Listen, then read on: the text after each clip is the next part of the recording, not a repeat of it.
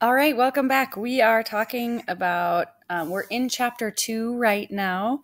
Last time we finished up talking about nomenclature with molecular compounds, ionic compounds, and diatomics.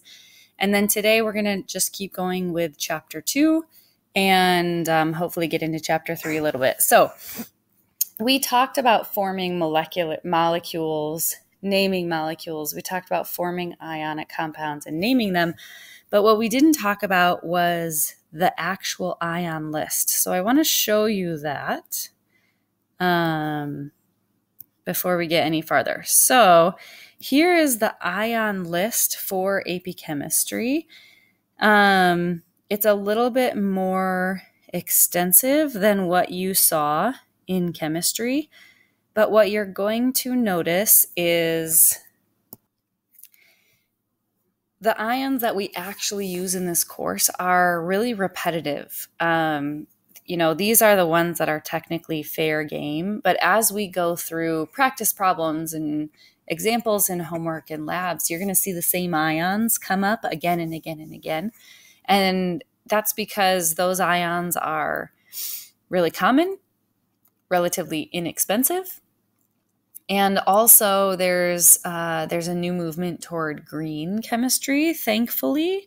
So most of those really common ions that you're going to see are fairly safe to store, to dispose of, all of that stuff. So now as you look at this sheet, I want to show you what you need to know and what you don't need to know. So if we look at the cations over here on this side, you don't need to know any of these alternative names. This is the old way of naming.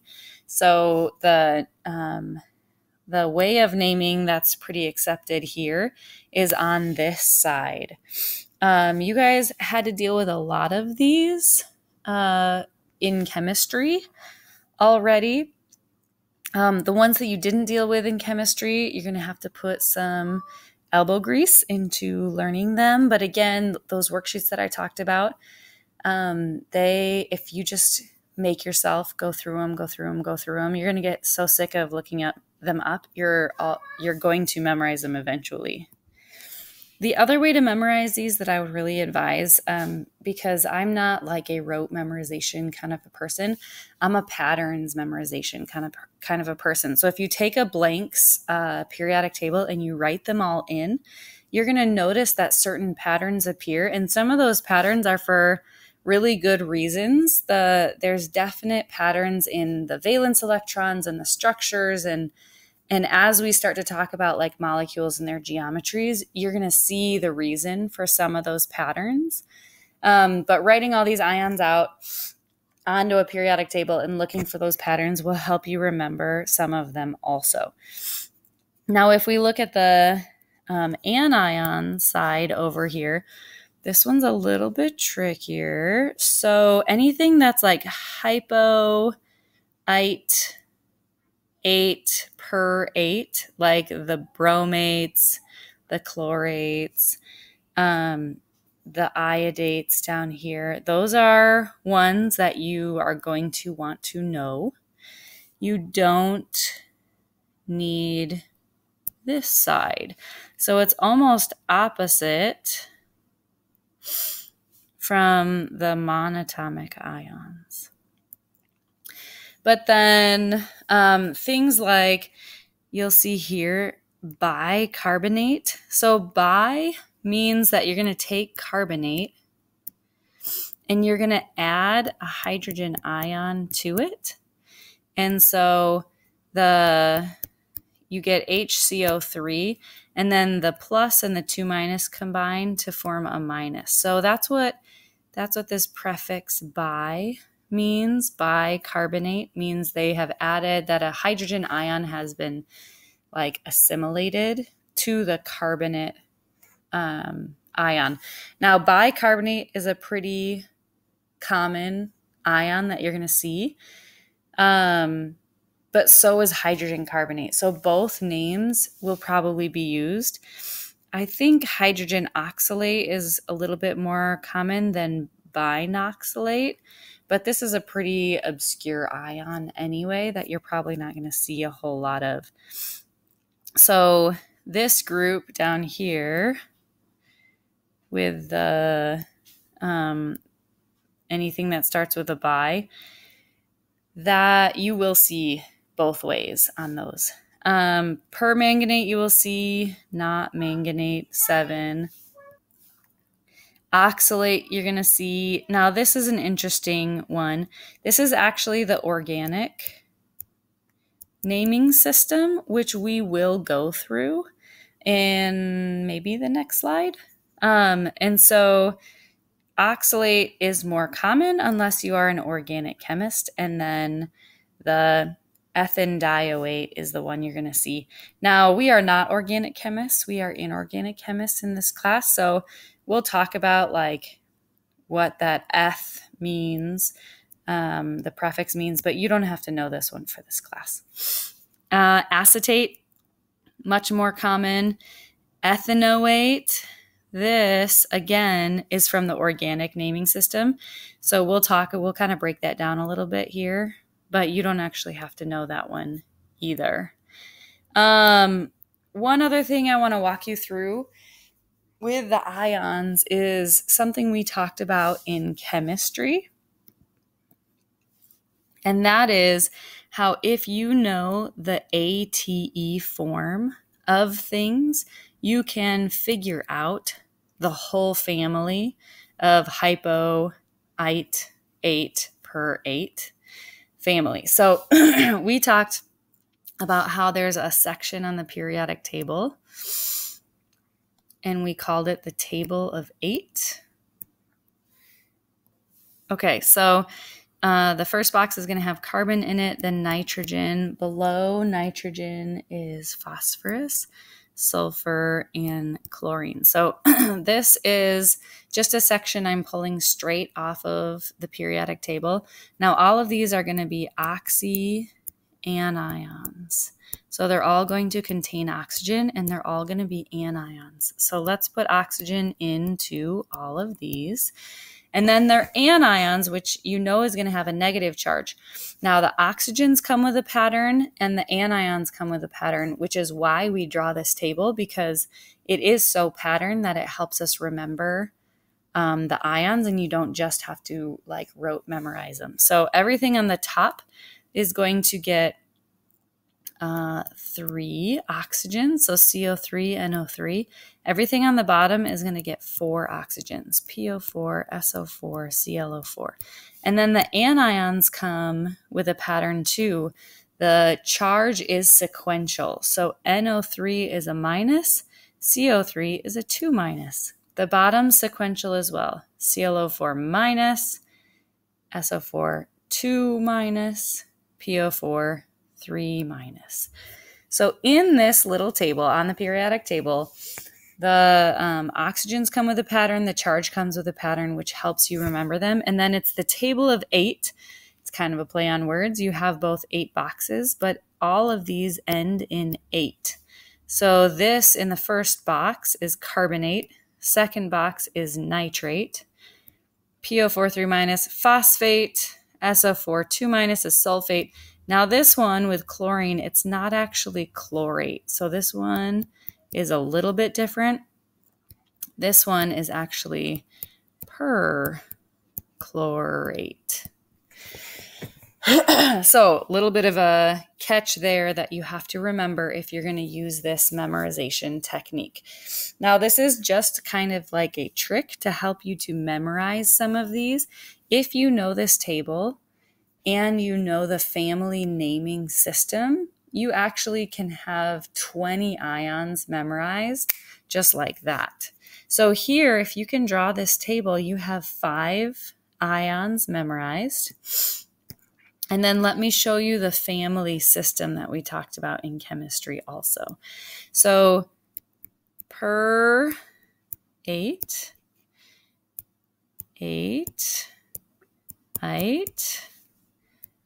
hypo, ite. Okay, so each one of these is going to be your 8 form. Notice the 8 form is not consistent.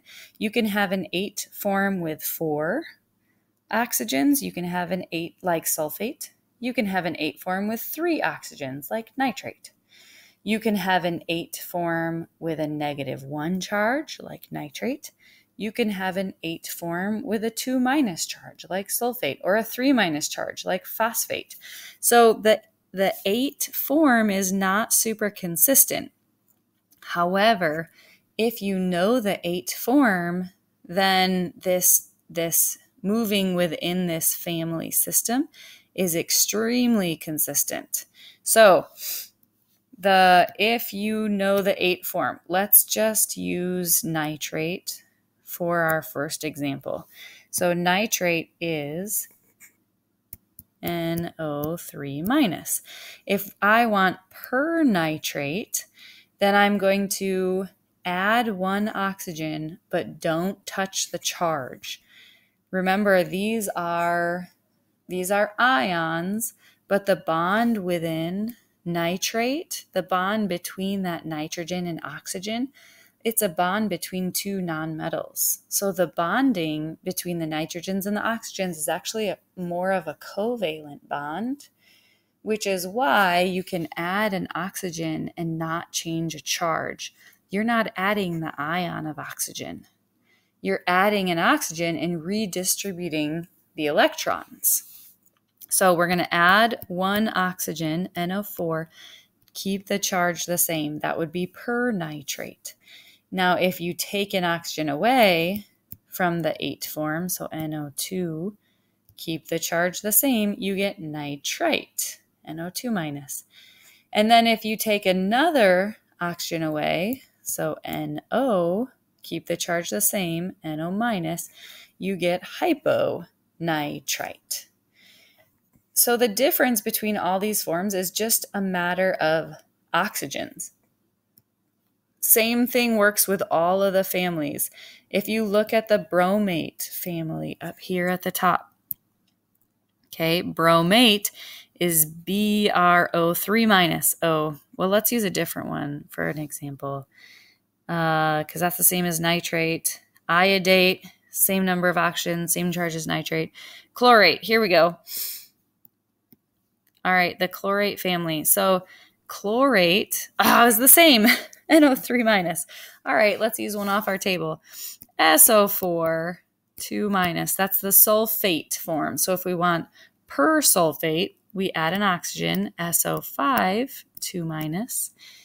If we want the sulfite form, you're going to take an oxygen away, charge the same. And then if you want the hyposulfite form, you're going to take another oxygen away, charge the same, keep the charge the same. So all of these families work in the exact same way. So you don't actually have to memorize all 4 iodine ions. You just need to know the 8 form, and you can figure all the other ones out. You don't actually have to memorize all of the bromate ions. You just have to memorize the 8 form, and you can figure out the other 3. So hopefully that helps you guys a little bit. Again, those are just memorization tricks. If you have another way of memorizing it and you don't want to use that trick, you certainly don't have to. Memorize it any way you want to memorize it. All right.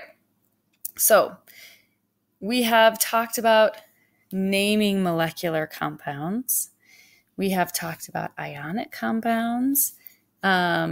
Remember, the diatomics are elemental forms, and they are going to exist in that 7 on the periodic table, plus hydrogen. There are a couple other elements that aren't monatomic elements. The vast majority of elements are going to be monatomic. There's those 7 elements that are going to be diatomic. Sulfur and phosphorus actually have a couple forms also. So if you ever see elemental sulfur in a reaction, you can write it as S. You can also write it as S8. And then phosphorus is the same way. You can, for elemental phosphorus, you can write it as a P.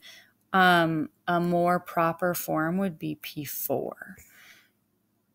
So again, vast majority of of elements are monatomic elements, like carbon is monatomic. I don't know, silicon's monatomic. 7 diatomics, and then sulfur and phosphorus also have a couple forms.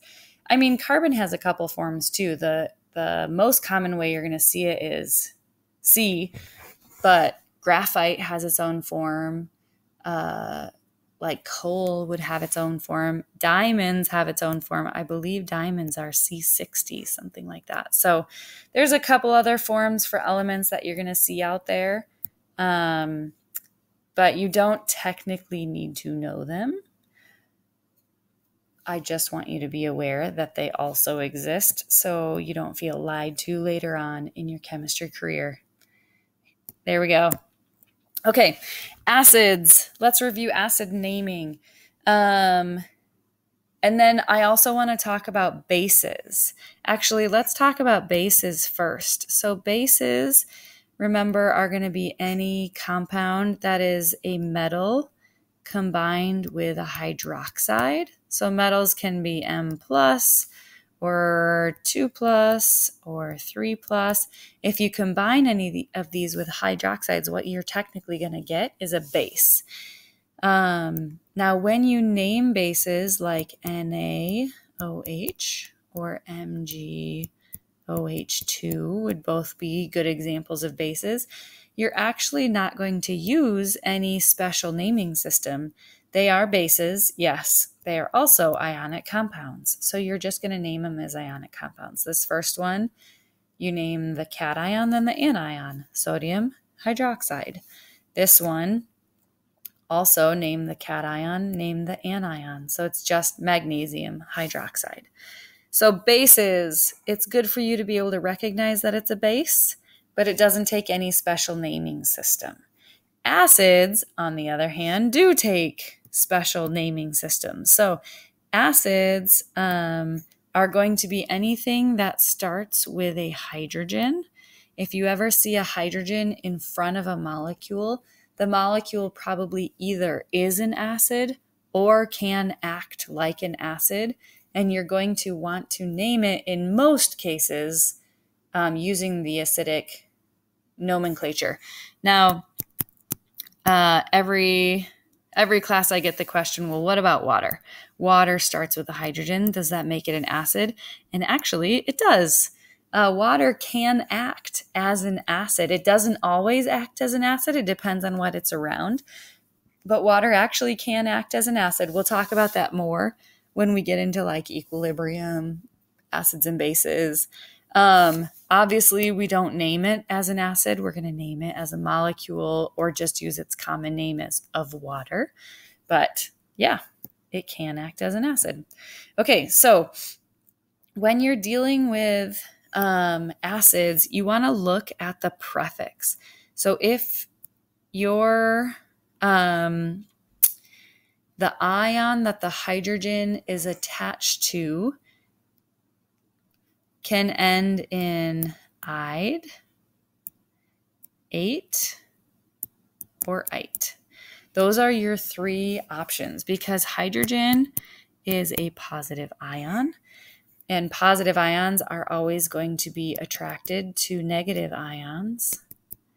And the only three possible endings for negative ions are "ide," "ate," and "ite." So you have to look at the name of the ion hydrogen is attached to, and that is what gets changed to name it as an acid. So you're going to drop the "ide" form, and then you're going to add hydro to the beginning, and then "ic" to the end. So this is the chloride ion. So it would be hydrochloric acid, hydrochloric acid. This is the sulfide ion. So it's going to be hydrosulfuric acid.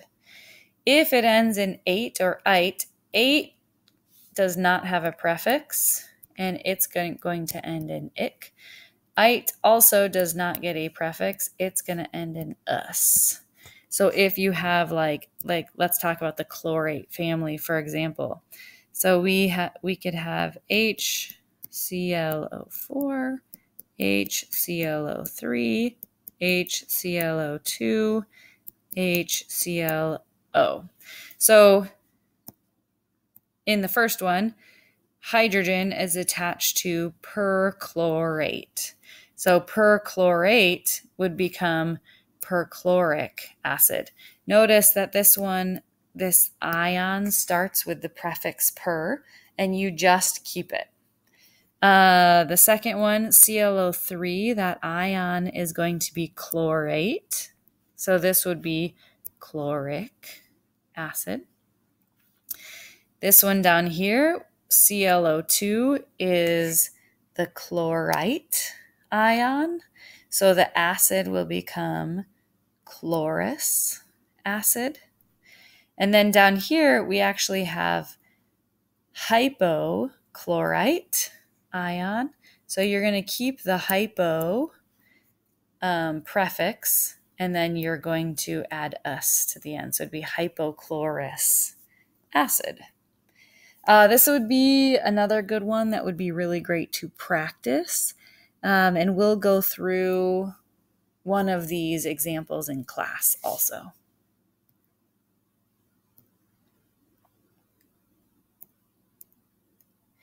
Okay.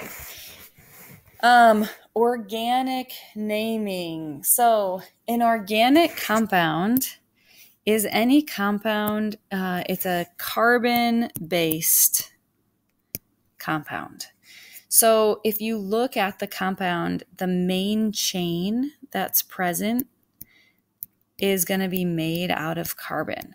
So the reason there's a whole naming system for these is because it's such a big class of molecules. Anything that is living, was living, will be living is going to be a carbon-based compound.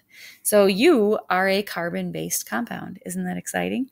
And that's why, like, ancient animals and plants that died and decomposed under pressure in the ground or under the ocean turn into petroleum-based compounds, because carbon-based life forms are going to turn into carbon-based fuel.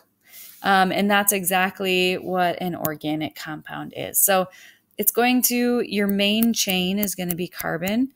A lot of times the things that are stuck to carbon are hydrogens, but you can also have other things stuck onto carbons. There's a whole bunch of things you can stick onto carbons. So when you are naming organic molecules, it's kind of a 3-step process. So the first part of naming organic molecules is that you have to determine how many carbons there are. So this is number 1. It's determined by the number of carbons. So the beginning of your name will tell you how many carbons are involved.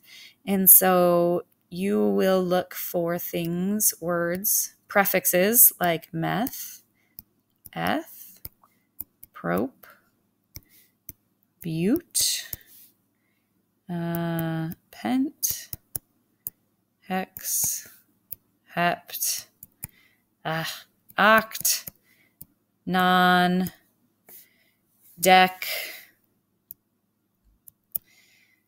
Nobody ever knows 11. Dodec.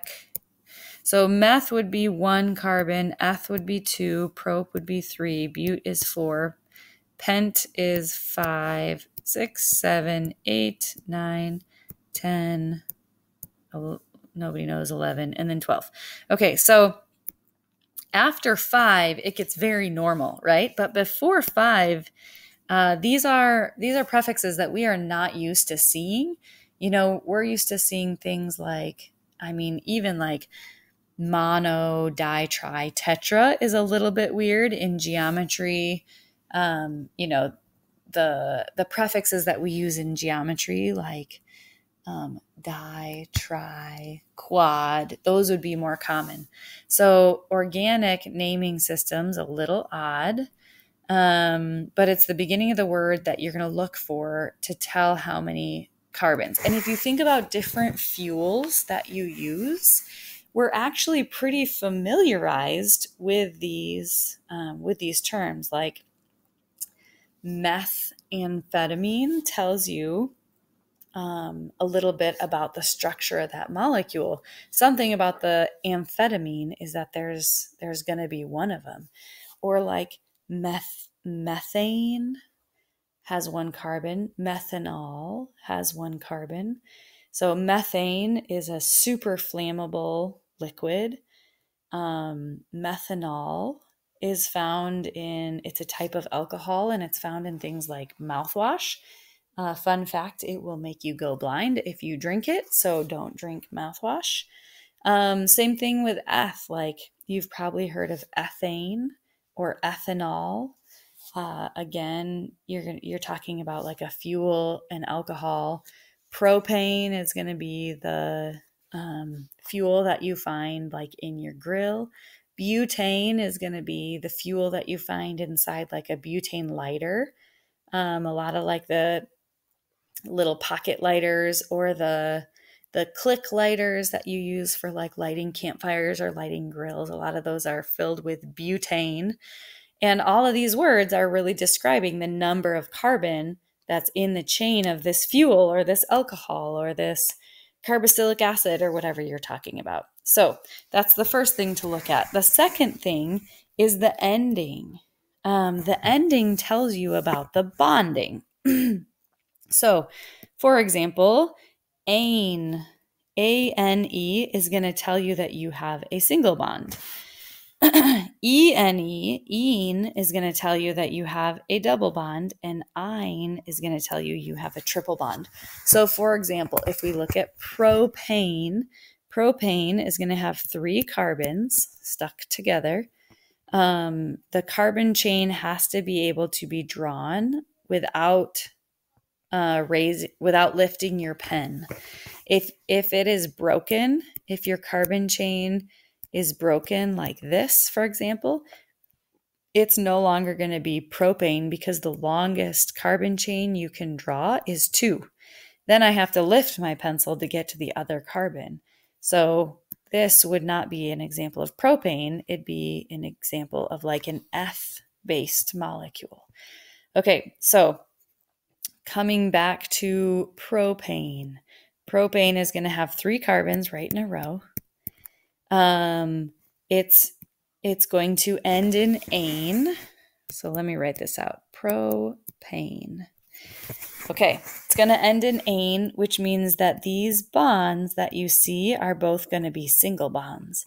And then, if you remember from chemistry, carbon has to have 4 bonds attached to it. So remember, carbon's Lewis dot diagram looks like this.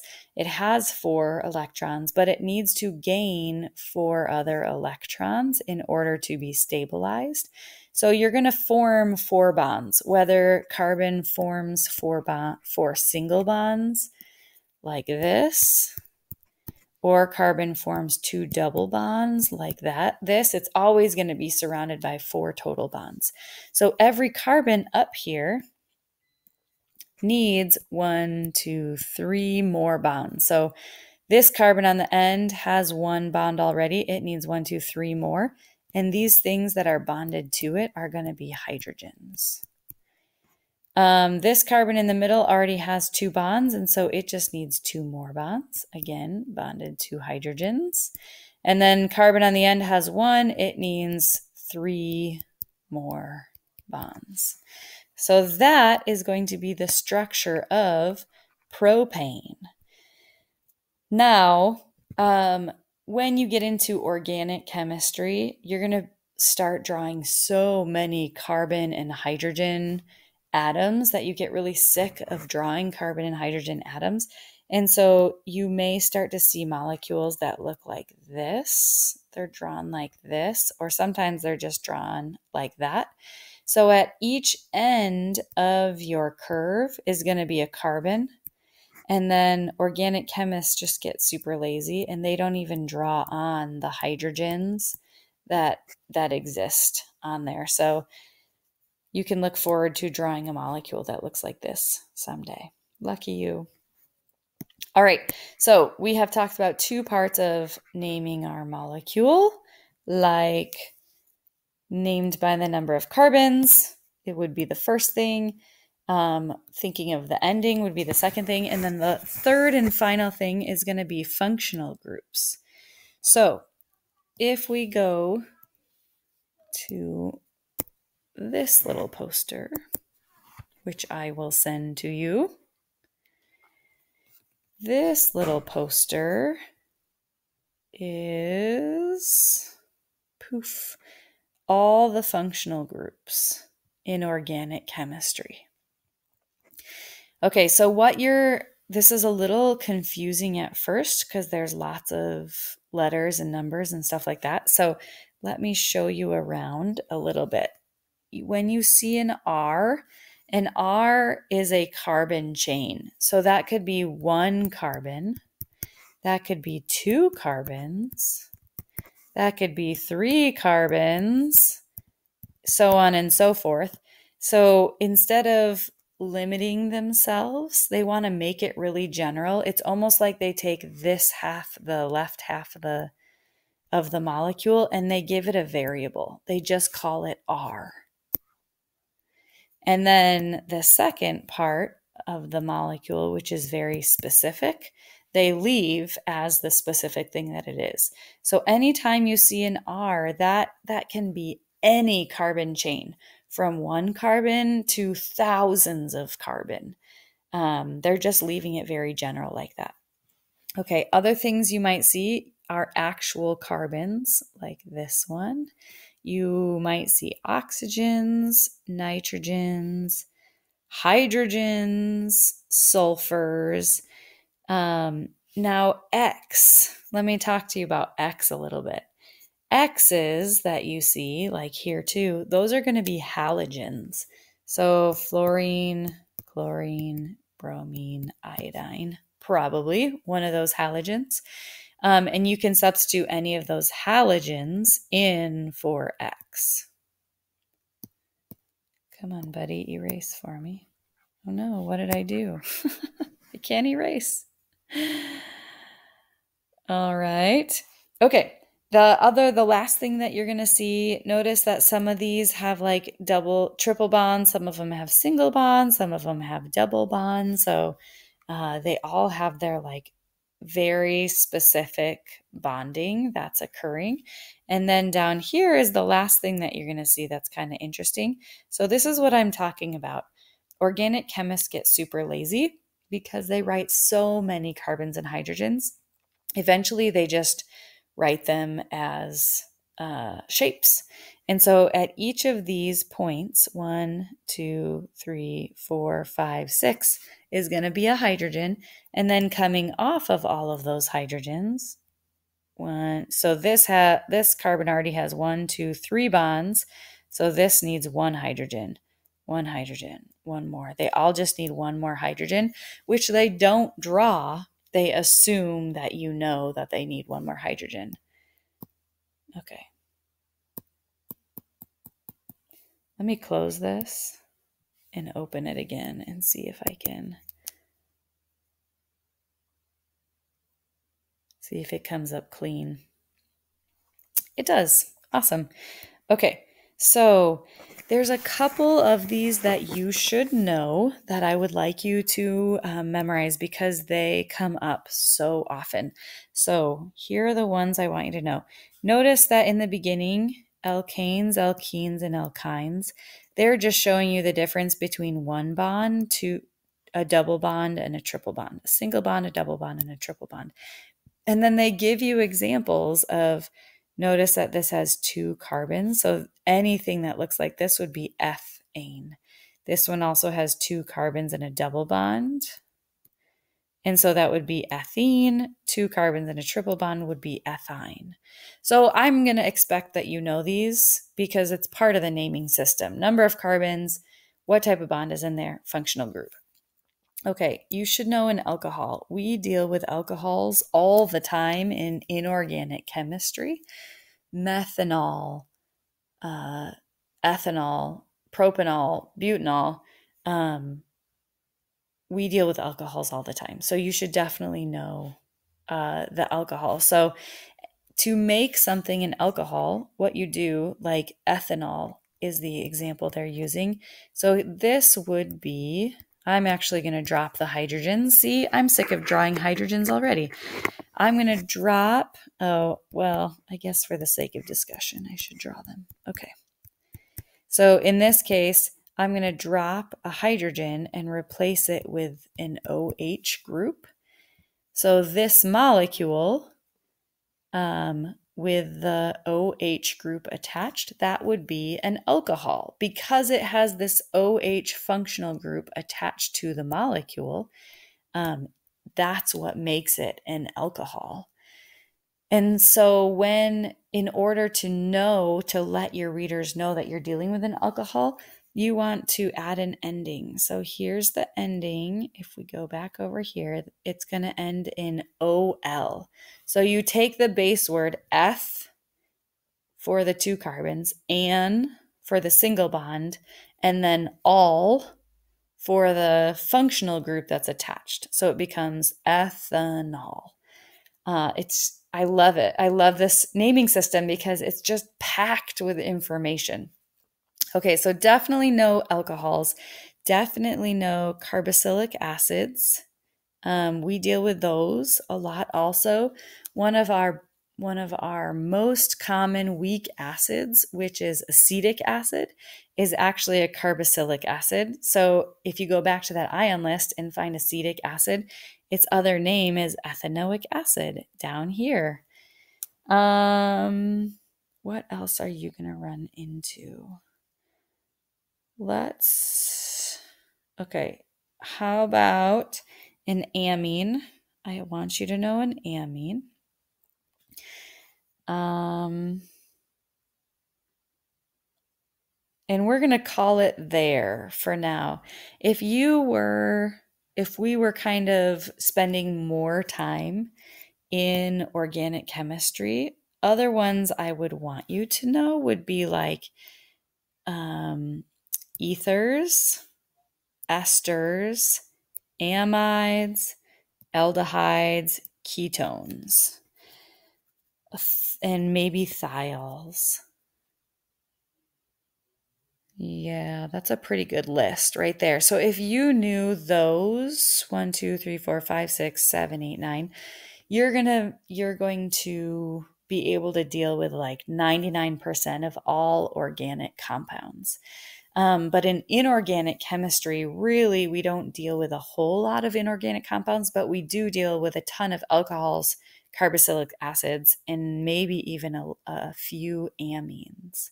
So knowing those 3 and being able to draw out the molecule and be able to name the molecule with those 3 functional groups either attached or not attached is going to give you a pretty good understanding in AP chemistry. So here's the deal. This is beyond the scope of our class. The test, the AP chemistry test, will not test you on your ability to name or draw organic compounds, but they will use them, which is kind of crazy to me. It's definitely one of the ways that they stretch you. So like, for example, in a free response question, they might throw out the name ethanoic acid. They're just going to use it and move on in life. And that using that name of a molecule that, the majority of chemistry students aren't familiar with is enough just to start panicking people. And then people their mind just goes blank and then they can't function on the test anymore. Or another year, what they did, actually, this is really common. They do this all the time. They'll put up 2 forms of an organic molecule, and then they'll ask you a whole bunch of inorganic chemistry questions off of them. But just the fact that the compound is an organic compound, the name is an organic name, is enough just to make people's minds go blank.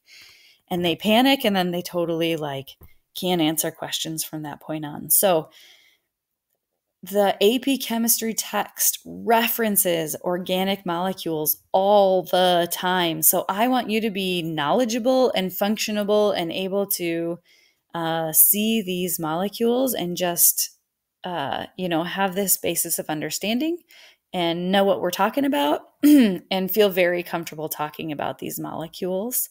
So that's why we're talking about this very basic naming and being able to draw from the name kind of a deal. Okay, last thing in when we're talking about organic compounds, and this actually they will test you on, and it's something called isomers. So let me close this and get back to our PowerPoint. Let me see if I have a slide on this. I do not. Okay, so it's something called isomers. And what an isomer is two molecules that have the exact same formula but different structure. So let me say that again. It's two molecules that have the same formula but different structure. So let me think of an example. Okay, butane would be a good example. So butane is going to have 4 carbons, C4, and that means it's going to have 10 hydrogens. Okay, so butane. I can draw butane like this. 1, 2, 3, 4. 1, 2, 3, 4, 5, 6, 7, 8, 9, 10. Right? 4 carbons, 10 hydrogens. That is this molecule. Okay, I can also draw it like this. 1, 2, 3, 4. And then I have 1, 2, 3, 4, 5, 6, 7, 8, 9, 10 hydrogens. C4H10, same formula, different structure. And because the structure is different, it's going to have a different name. So check this out. I have 1, 2, 3, 4 carbons. That's butane. In this one, I have 1, 2, 3 carbons, or 1, 2, 3 carbons, but I can't actually get to that other carbon without lifting up my pencil and putting it down again. And so this molecule up here on the top is actually not butane. It's propane with a functional group attached.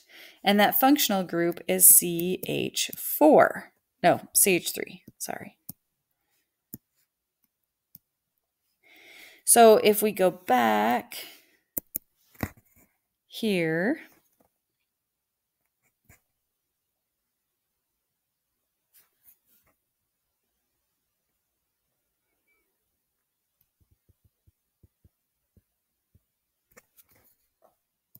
the fact that functional group's actually not on this one. Okay, ignore I said that. Anyway, so it's a propane molecule with this CH3 functional group that's stuck onto it. So they're totally different molecules, completely different behavior, completely different functions, but they have the same formula. So these two things are what we would call isomers. And the AP test actually will test you on isomers. And it just takes a little practice. Anybody who likes puzzles or Sudoku or anything like that, you're going to love organic chemistry because it's all just a puzzle. And this is a really good example of why. Like if I give you a formula, you should be able to play around with that formula and figure out how many different ways you can draw it.